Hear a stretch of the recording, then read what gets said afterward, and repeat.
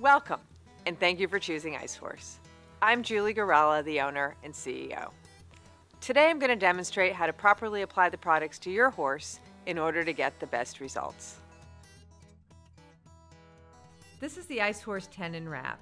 This is an easy-to-use wrap for treating tendon injuries, suspensory problems, or for general all-purpose use after exercise. When you remove your ice from the freezer, it will look like this. Flip the packs over and remove the covers from the Velcro strips so that it will stick properly to the landing pads. When you open up your wrap, you'll see that there's a left and a right. You want to place your ice packs on the landing pads. Now you're ready to apply the tendon wrap to the horse. Lightly sponge the horse's leg. A thin layer of water will provide a better transfer of cold against the horse's tendon.